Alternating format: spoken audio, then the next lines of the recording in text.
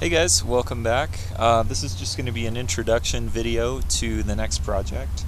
It's a 1985 Volkswagen Vanagon Westfalia that we're going to be putting a model year 2000 Subaru Forester 2.5 liter engine. It's a single overhead cam, and kind of the purpose of just documenting this is to show you how I do it. And we're going to be using a lot of Kennedy, so KEP parts, as well as a Rocky Mountain Westie oil pan, and just some other stuff. I'll show you how to work on the wiring harness. It's pretty simple, and just kind of go through each stage of the process. So let's take a little closer look at the bus here. So it's a pretty nice example of a 85. Obviously some things that need to be worked out, but pretty clean example.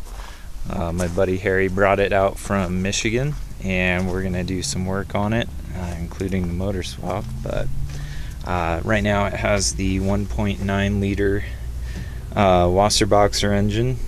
We're gonna be yanking this out, taking a look at the transmission, the CV axles, and kind of just cleaning up the engine bay and preparing it for the engine. And if we walk around this side, you can see the engine here. This is off a 2000 Subaru Forester.